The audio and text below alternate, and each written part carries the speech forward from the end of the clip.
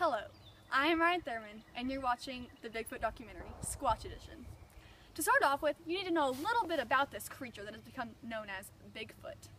To state the obvious, Bigfoot received his name from his feet, which are big. Bigfoot is a name for the North American Sasquatch. Other common names include the Yeti, the Hairy Man, and other localized names, such as the Fouke Monster, located in Fouke, Arkansas.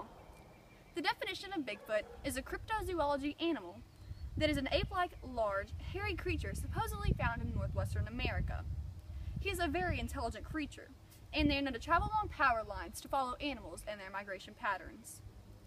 They are typically known to live in areas with plenty of trees to make their presence hidden, as well as swampy areas with plenty of food and water. Animals that they eat include small animals such as rabbits and squirrels, and big animals such as moose, elk, and deer. They also like warmer climates with the occasional windy day because of their thick fur. They are also very playful creatures, having known to be throwing rocks at people's tents just to simply play with them.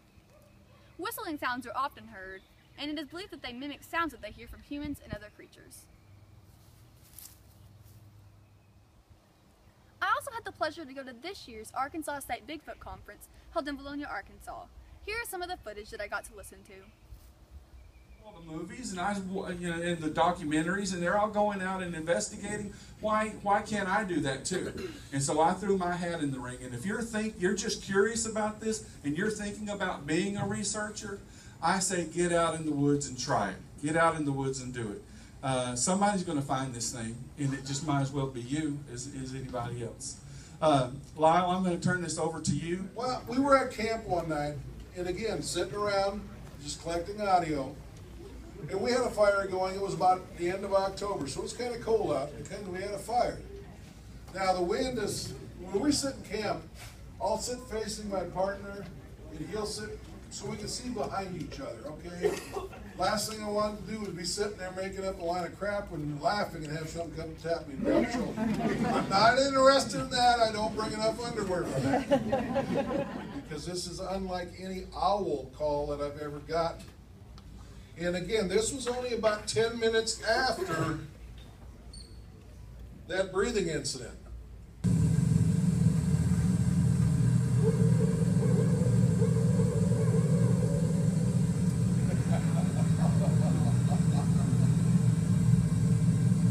I've got people shaking their heads. Now, I've seen bulls fight. I know what that sounds like.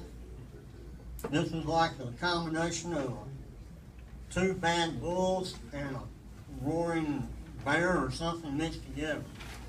But it was very close to us. Long, screaming, drawn-out cry that just went whoo, and it just kept on and on and on and on. And then it came down at the end. It was kind of like that. And then I grabbed my gun and made sure it was loaded. I was in a building, but it still scared me. Contrary to popular belief, perhaps because of their big size, Bigfoots are harmless creatures.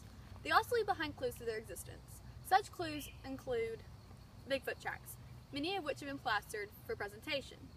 Many Bigfoots also use wood knocks, perhaps as a means for communication. Wood knocks have just recently been tested out in the woods. Researchers go out in the woods with actual wood that's hard, and they go and they hit it to try to get a response from Bigfoots. Sometimes it works, sometimes it doesn't.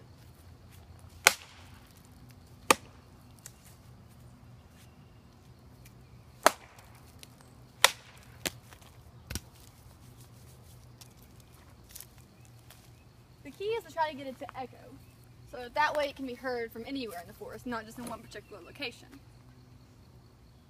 They also do howls that have been recorded. One such call is the Ohio call. The Ohio call is a very peculiar one. In this call, it's very long and drawn out, and it's meant to travel a long distance. Woo! Then you'd wait 3 to 5 seconds to see if they'd respond. Another call includes the woman screaming. The woman screaming is a really weird call to hear in the woods. It sounds sort of like a woman being murdered, but it's not. See, this is why researchers get confused, because a woman being murdered in the woods is really different than a Bigfoot howl in the woods. Woo! It sounds really piercing in the air. I can't do a pierced sound, but it's what it would sound like. There's also a whoop, which is very, very common. What? And then you just repeat it one more time. There's also other calls that are used, but those are just the basics. If you want to get into more detail, you can go online. There's plenty of calls that have been reported that you can go through. Bigfoots also are known to mimic human sounds. They've mimicked owls as well, as in the video that you probably saw earlier from the Bigfoot conference. They also are known to talk. This is called samurai chatter. It sounds sort of like samurai, but it's not men talking, it's Bigfoot's grunting. I'm not a professional at this, so don't laugh. There's different sounds. They go back and forth. To conclude, Bigfoots are very intelligent ape-like creatures. They will soon be discovered and brought out into civilization, and we will all have proof that it's actually real. Bigfoots are real. It's only if you believe right now. If you would like to learn more information about Sasquatch or join a research team dedicated to finding Bigfoot, talk to me or go online to a Bigfoot database to get more information and get started. Happy squatching!